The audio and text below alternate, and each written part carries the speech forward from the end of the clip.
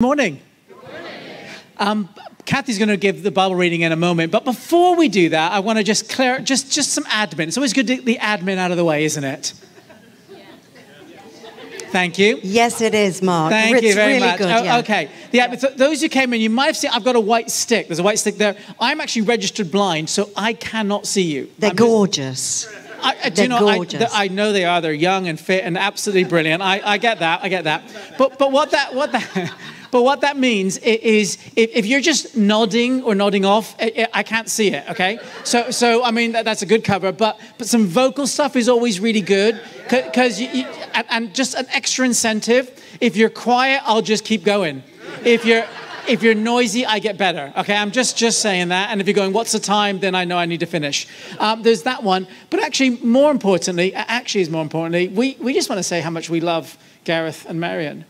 They have, from when we first moved here, and we've spent time with them. And it's my privilege every Tuesday morning, Gareth and we meet and pray for each other and each other's churches. So I pray for you and praying God's abundance on this church, as Gareth prays for ours. We're neighbors, but actually we're family, aren't we? And it is an honor and privilege. You guys, I know you know this already, but I want to tell you, you've got some cracking leaders in them. People of integrity and skill and wisdom, and they are amazing. And he did not pay me anything for that, because we're genuine. I'm genuine to be friends and things, so it's really great.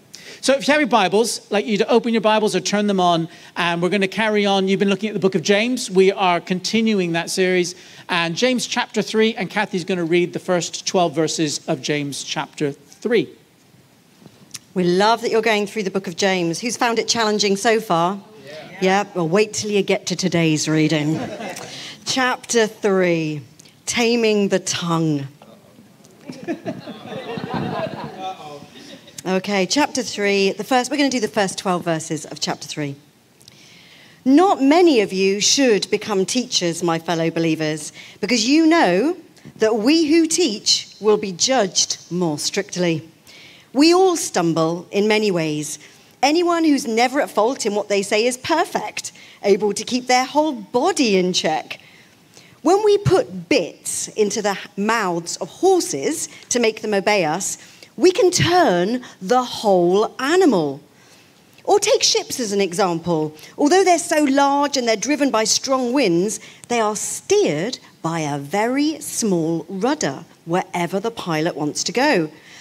Likewise, the tongue is a small part of the body, but it makes great boasts. Consider what a great forest is set on fire by a small spark. The tongue is also a fire, a world of evil among the parts of the body. It corrupts the whole body, sets the whole course of one's life on fire, and is itself set on fire by hell. Nice. All kinds of animals, birds, reptiles, and sea creatures are being tamed and have been tamed by mankind. But no human being can tame the tongue. It is a restless evil full of deadly poison. With the tongue, we praise our Lord and Father. And with it, we curse human beings who've been made in God's likeness. Out of the same mouth come praise and cursing. My brothers and sisters, this should not be. Can both fresh water and salt water flow from the same spring? My brothers and sisters, can a fig tree bear olives or a grapevine bear figs? Neither can a salt spring produce fresh water. Thanks God for his word. Over to you, Mark. Thanks. Let me just pray. Father, I just pray that we may be, and I may be, open to you, to hear your words, to be responsive to what you're saying. And Father, I just pray that you may help me guide my words, that what I say may be from you, and the words that are from me, that you may let them just drift away. But Father, fill this place. Amen. Keep your Bibles open. We're going to dive into those words in a moment. But I've got a parallel text. And I got to confess, it's not from the Bible, but it's really good. Please trust me. And it's like a commentary. It's on this subject. And I've got a video. And we'll watch and you'll understand, hopefully. See, it's a good parallel text, isn't it? Isn't it fascinating? We did not understand a single word the bird said, but we knew exactly what they said, don't we? Isn't that very interesting? So we're looking at James, and James is turning his attention, his focus on something really, really important, and that is about taming our tongue. Now, James has actually already said, he's already pointed at this twice, if you're familiar with James. James 1, chapter 1, verses 19 and 26. He's already referred to this twice, about how we speak and watching how we speak. But now he's putting his full focus on this subject of we need to tame our tongues. Now, I know some of you here are going to go, yes, but Mark, he's talking to teachers, and I am not a teacher, therefore I am exempt. And anyone feeling a bit smug like that, just hold your smugness just for a second. Now he is talking to teachers. He definitely says teachers should pay attention. And it is for people like myself and people like Gareth and other of us who actually lead and speak to bigger crowds. And we need to be very mindful because our words actually stretch a lot further than we think.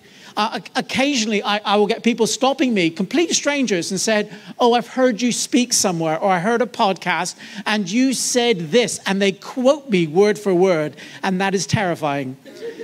Usually when they quote me good things, bad things they don't tend to say, but actually your words can go a lot further. So if you are a teacher in a church setting or other settings, is we need to be mindful that our words travel a lot further than we sometimes think. However, I think if James was writing this today, he wouldn't have highlighted teachers.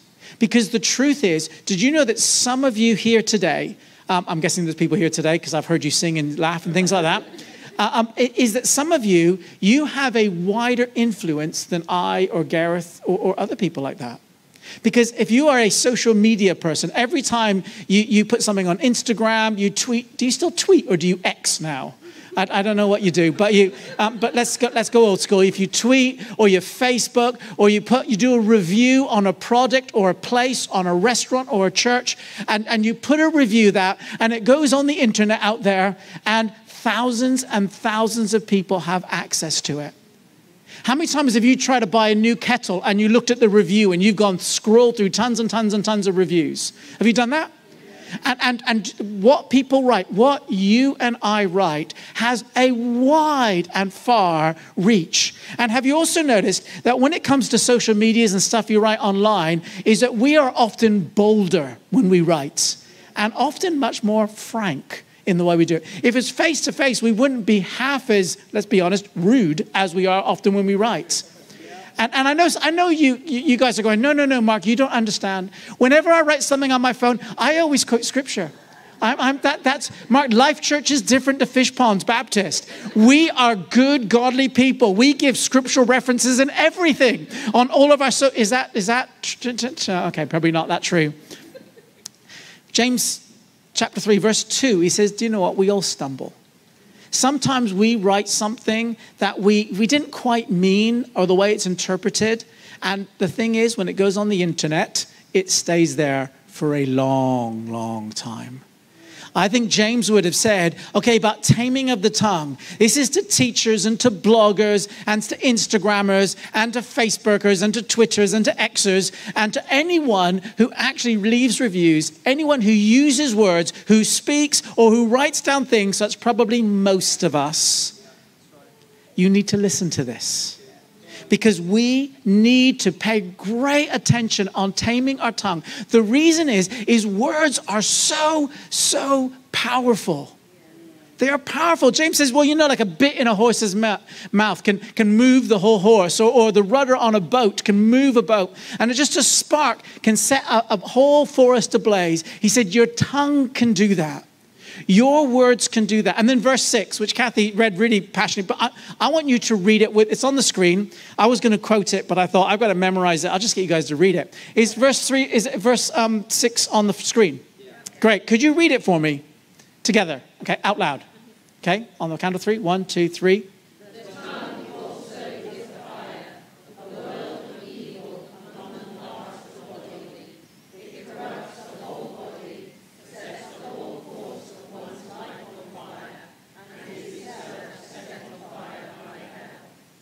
Okay, I think Kathy read that last bit more passionately, don't you? And it said, self set on the fires of hell. Who thinks, James, take a chill pill, mate, here? Because that's quite an extreme verse, don't you agree? That's quite extreme. But it's interesting, if you ponder, what does our culture say about the tongue? You'll know this rhyme. Sticks and stones can break my bones, but words can. Is that true? So are you going more toward, maybe James has, are you going to James or modern culture? Which one are you going to go for? James, isn't it? See, James, I'm not sure if you know, but James was a pastor. He was a person, obviously, but he's also a pastor of Jerusalem. And I reckon when James is writing this, he's writing from incredible experience of him, probably words that were thrown at him, but also words that he'd seen that people are carrying. But words that people can say that hurt and divide, the gossip, the throwaway comments, the spiteful, divisive words that people say, words that leave scars, words that hurt, words that say you're useless, you're rubbish, you're ugly, you're never going to amount to anything. Words like that, they divide, they can destroy families, they destroy relationships, they destroy confidence, they destroy marriages, they destroy churches.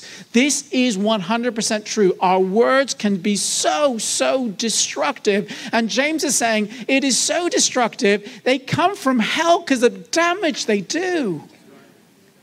Now, guys, I know there's some people here, and you're saying, yes, that's right, because you have experienced it. Some of you have had words that have been said over you, maybe when you're really small, or maybe when you were in another church, maybe even this church, maybe at work or families or parents, and they've said something over you and you've been carrying it. Maybe not just for a day or a week, but months, maybe years, maybe decades. Because these little words have sparked a fire and they've corrupted the way you view yourself, the way you view others. And some of you are carrying deep wounds. When James is saying that these are the words from hell, you're suddenly going, oh, I know, because I'm carrying those scars. If that's you, I want to encourage you that there's hope in Jesus. And I want you at the end of the service, when we have some ministry stuff, is to come and just welcome Jesus in.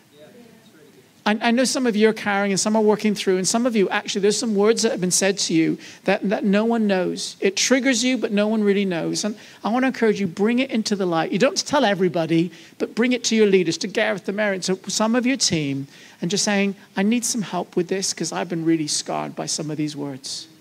And this is real, and some of you, this is what you need to hear this morning. But this isn't actually what James is focused on. James isn't focused on the scars that you and I are holding. What James is focusing is on the words that you and I speak. It's so much easier when we read this, going, oh yeah, people need to control their tongue because I've been hurt. But what we need to do is we need to understand that our words can hurt others. Some of us are aware of that. Some of us know we've said things and hurt people. Some of us are oblivious to it at all. We just go around and say anything. But we need to understand that we're called to tame our tongues because our words are powerful. Because I think if we're honest, most of the time, instead of spending time in trying to tame our tongue, we tend to defend our tongue. We spend a lot of time because, well, do you know, it just needed to be said, didn't it? Someone needed to say it and I volunteered to be that person. Well, yeah, but if you understood where I'm coming from, the hurt that I did, what they did to me, and we justify and we give all the reasons. Remember our parallel text. Those birds, you saw what motivated them. One is, you're overcrowding, get out of my space. One is, don't you understand? One is, oh yeah, he's different to us. And there's all those things, all those excuses. And we spend so much time, I reckon we spend more of our time defending our stupid words than we do taming them and stop saying them. So I'm going to, do you know, you can come to my church whenever you want. I love China. Come on. So I want to give you 3 tools to tame your tongue. It's not actually in our text, but these tools, I'm going to give them to you, and you're going to go, oh, those are really helpful. Because we all need to tame our tongues. These are really helpful things that you're going to go, oh, I can do that. Because I need to do that. Because we have to. Why? Because God says, I don't want us to be destructive people. I want us to be people who bring people together. I don't want your tongue to be out of control, that we excuse it, that we say things that destroy. We're not called to be a people who destroy. We're called to be a people who reconcile. So we need to be committed to this, to say, okay, I'm going to, now these are big, you might want to write them down, but they're going to be, you can hang on to them, okay, right? The first one is this, they're all little acronyms, is it 3 letters? Okay, first one is this. It is BBM, brain before mouth. Okay, now you've all heard that before, haven't you? We all know people who need to hear that, don't we? Brain before mouth. Have you ever said something that's come out of your mouth and just bypassed your brain? Have you ever done that? Yeah, and all it said, BBM is just saying, remember, it has to go around my brain before it comes out of my gob. You just got to remember that. And when it goes around your brain, simple questions like, does it really need to be said? Am I the person who's supposed to say it? And is this the time it should be said? Because sometimes you're not the right person, and this isn't the right time. Like after a sermon, you don't march up to me and say, Mark, that was rubbish. You don't do it right away. You pause a little bit, Gareth. You pause and tell me afterwards, okay? But how many of you done that? You know, because it's right time, right words, right person. Brain before mouth. And just as you know people who need to do this, so do we. So BBM, okay? Do yourself, tell yourself, BBM, okay? The next one is this, is OFM. This is one fact more. Because here's a really powerful truth. You do not know everything. Okay? Okay, I know you don't know anything. But how many times, if we're listening to how you speak and how you direct and how you do everything, it sounds like your position that you know everything. Because we do. One fact more is saying, before I open my mouth and speak, is there one fact more which may make me change my words? Let me give you an example. You're at work tomorrow, and you get in, and your boss, man, they're moody. I mean, they're grumpy. I mean, more than normal. They're just grumpy, and they're snappy, and you're just going, they are, I knew they were a bad manager, now they're proving it, and you're about to tell your colleagues how terrible they are, and then you suddenly hear, yeah, they just found out their spouse has terminal cancer. Does that change your words? Or how about this? There's a person who you need to be in detailed contact with them. So you text them and they ignore you. Social media and they ignore. And you're trying and you're going, why are they ignoring? Why are they being so obstinate? Why are they being horrible and not contacting me? Aren't they they just don't care. They just don't value. And you suddenly discover their phone was stolen. So that's why they haven't replied to anything. And it changes your words. After the service, when you're queuing up to say all the wrongs in my sermon or whatever you want to do, some of you are going to discover that I am going to totally blank you. I ignore you. I don't even smile at you. And you're going to go, yeah, he's chatting about the words and then he just ignores me. You know, typical hypocrite preacher, typical. Until you go, remember he's blind? Now, I know that's a bit tongue-in-cheek, but I know because I know I don't look blind because I got glasses, it's because I got very limited sight, and I know I'm scanning there. It is complete darkness there. I cannot see a single person. I honestly can't. And I will ignore you unless you say hello, and then I'll try not to ignore you. But one fact more changes how you speak. I've preached this in my previous church when we were in Southampton and actually preached it here at Fishponds as well. And so many people, I know, you apply that to your everyday life and it will make a massive difference. So BBM, OFM, and the third one is BFG. Not big friendly giant, okay? I mean, you could do that if you want, but you've got lots of other things there. But this is about your tongue. And this is be full of grace. So when you say something, because sometimes things do need to be said. They do. Sometimes they do need to be said. And when it's you, when you have to do it, be full of grace when you do it. Be full of grace. And that does not mean, Gareth, I'm saying this in love. You're really ugly. Okay, that's not done in love, is it? Because Christians are great at that. We just go, I'm saying this in love, and then we assault them verbally. Has that been happened to me? Is that one of the scars you carry? I mean, but we can find ourselves doing that. What be full of grace is, actually, I'm not sure if you covered this yet, but in James 2, verse 13, it said, let mercy triumph over judgment. Which is, if you've got to do judgment or mercy, sway towards mercy. Sway towards mercy. In our conversations, sway towards mercy. So three straightforward tools on how do you tame your tongue are BBM, OFM, and BFG.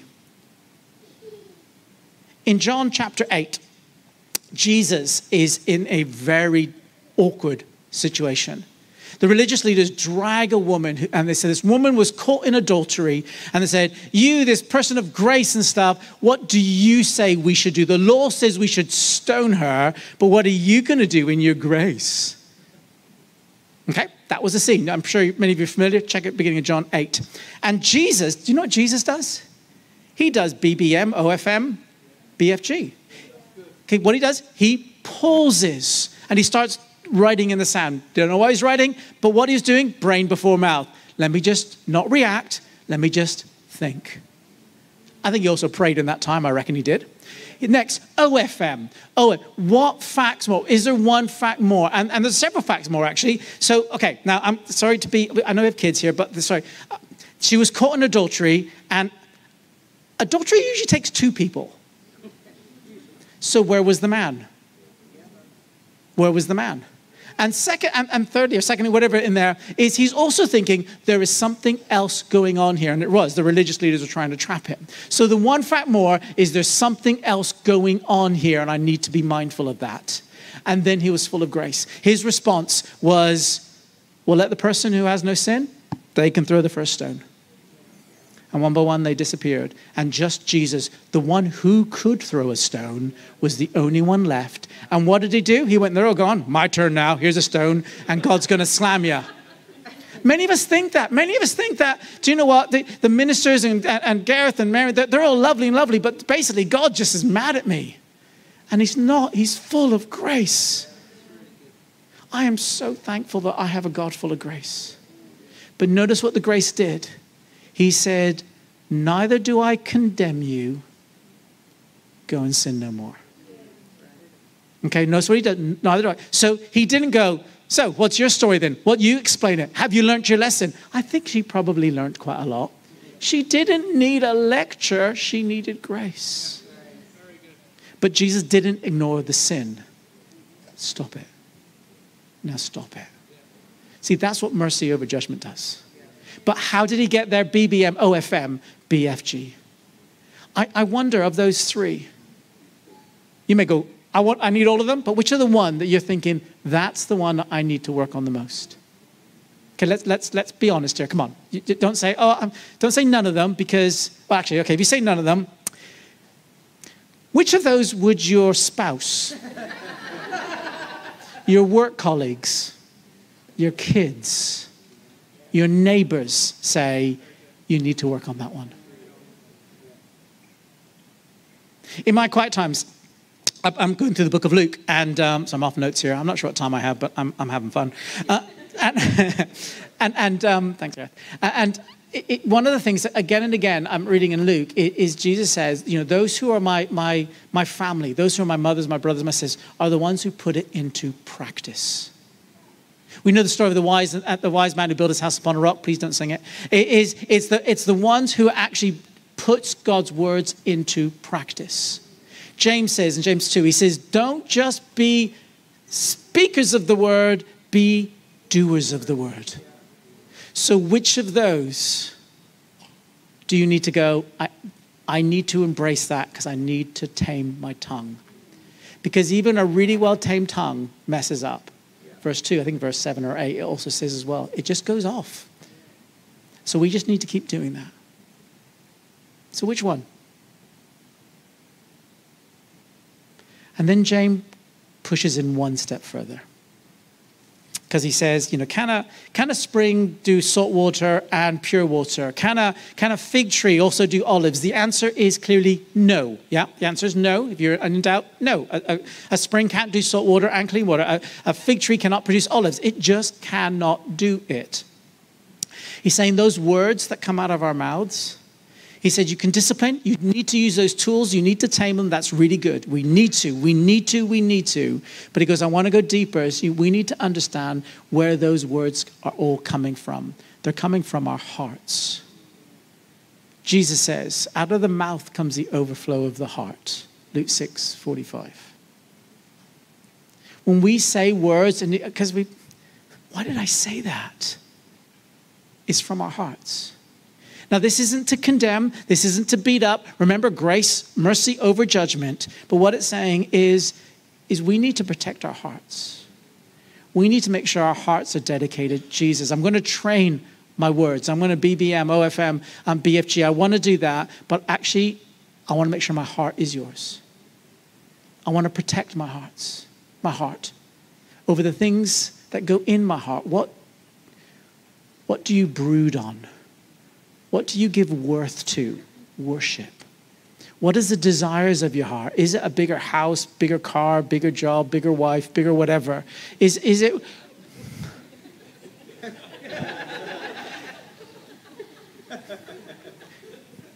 But it's because that's your heart.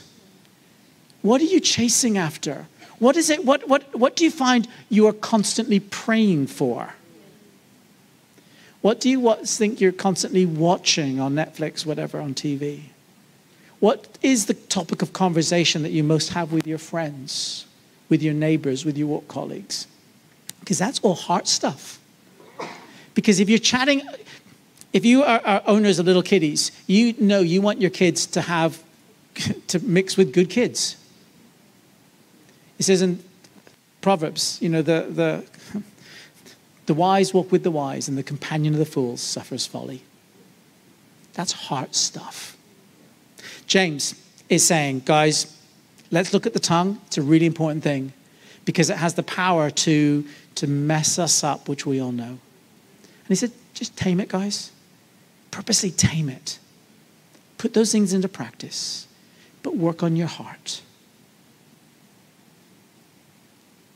so that words may flow out that bring life. Let's just pray. Just welcome God to move amongst us. Father, I just invite you, Holy Spirit, come and move. I know you're speaking and whispering, and some of us have been really open, and others of us have been pushing that away and going, oh, it's someone else, it's someone else. And Father, I thank you that this is a place of freedom, a place of grace, a place of your presence. And I pray, Father, that in your grace, you will just come. Father, some of us are carrying wounds. And actually, I said that, and that's where you've got stuck because you're really screwed up because of things people said. And Father, I thank you that there's healing in this place for that. That's right. But Father, I also know that many of us have actually been causes of those. And I pray, Father, our words and our heart, we come before you and say, God, will you give us strength? Will you change our hearts? Will you fill us again? Yes. That we might be a holy people, usable and open to you. Come, Holy Spirit, come.